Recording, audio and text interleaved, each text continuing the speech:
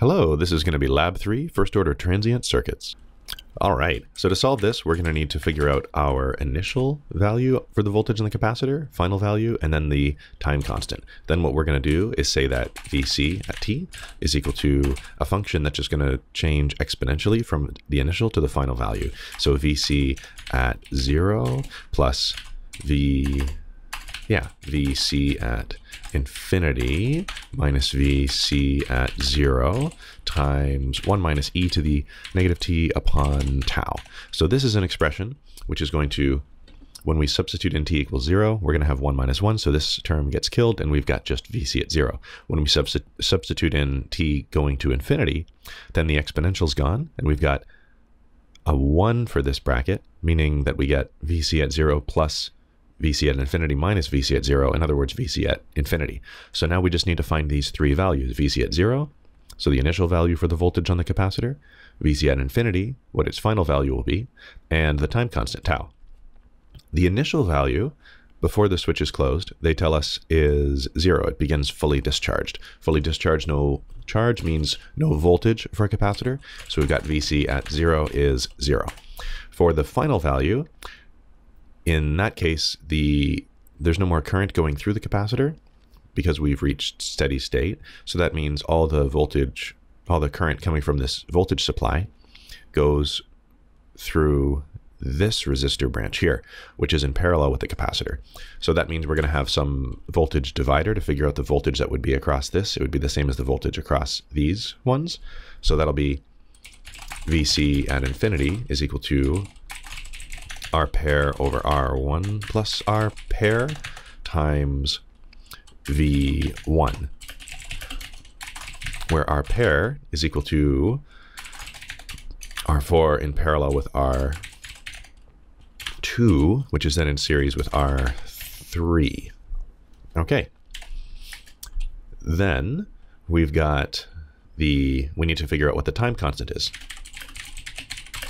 Time constant, we will use tau is equal to RC, where R is the resistance seen by the capacitor. You can think about forming a Thevenin equivalent for the network that's the capacitor sees to get this into the equivalent form of just one resistor, or you can just think about the combinations that you would do if you were to find the Thevenin equivalent, which would be this resistance in parallel with this resistance. So in other words, 100 ohms, so R1 in parallel with what we've called R pair. Okay.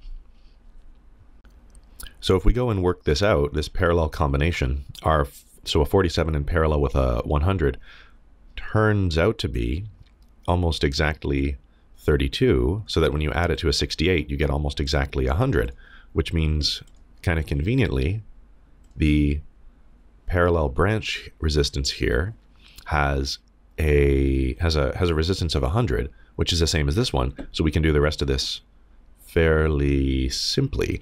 So that means that this voltage divider ends up being equal to 100 over 100 plus 100 times 5 volts, which is equal to 2.5 volts for the final value. And the time constant will be another 100 in parallel with 100. So 100 ohm in parallel with 100 ohm. The time constant resistance, I should say, the resistance to use for that, which is 50 ohm. So tau is equal to 50 ohms times the capacitance, 1 microfarad. So we end up with a time constant of 50 microseconds. And substituting all of those things in, therefore, Vc at t is equal to 0 plus 2.5 volts minus 0 times 1 minus e to the negative t over 50 microseconds. All right, so there we have it. That's our analytical expression for the voltage across the capacitor as a function of time. Next thing to do is to build this in Multisim and test whether or not we see this kind of function working like this. So here is a circuit already laid out in Multisim. It's all the same kind of circuit components you've seen before. The only new thing is the switch. You can get this particular style of switch under the basic group and then under switch, and there it is right there. That's that switch. You don't have to use this switch. There's other ones that you can do. So one that's kind of fun is if you go under all groups and then search for switch, or just look in the 3D virtual one here. There's a switch here, which kind of looks like which is sort of wild. It's got like a light switch sort of thing. So you can go to the on position or the off here at the bottom. Yep, totally up to you which switch you want to use. So what we're going to do is try to examine what's going on here on the scope. And let's use the Tektronix scope from the lab.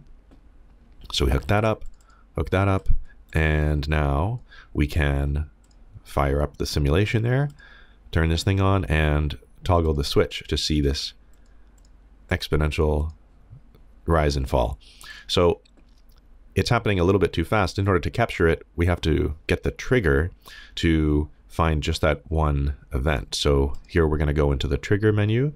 We're going to change the mode to normal, and then we can close this. Let's just double check. Okay, so we need the level of the trigger to be up here. So it's going to find the rising as long as it goes up above that level. So there we go. Okay, so we got the trigger working there. Now the problem with adjusting the time in this setting is the scope is still trying to acquire things right now. So it's a little bit more convenient to set it to single sequence. And now we've got acquisition complete. So the scope isn't going to be trying to acquire more when we're messing around with the timing here. Okay, so there's our rise event. In order to compare this with the value that we calculated analytically, we're going to need to do a little bit of work on this to see what value we expect after a certain amount of time. So the first thing that we want to do is say, okay, a time constant of 50 microseconds going from 0 to 2.5 volts. One way to look at this is to, we can find the final value of this by sort of seeing which value it's moving towards. And you can kind of pick it up from the plot being 1 volt per division. So we've got 1, 2, and about a half. So it looks like it is indeed rising towards 2.5. You can do a little bit better with the cursors if you plot a longer amount of time and see where it's steadying off to. But for measuring the time constant, what you need to do is see the height that it gets to, find out how long it takes for it to rise, let's say 1 time constant worth of value. Here's a way to do that. So we'll say we're going to find out what voltage we would have after t is 1 time constant, and then look for where the signal gets to that voltage. So if we have a time constant value of 50 microseconds, then when t is 50 microseconds, we should have 2.5 times 1 minus e to the negative 1.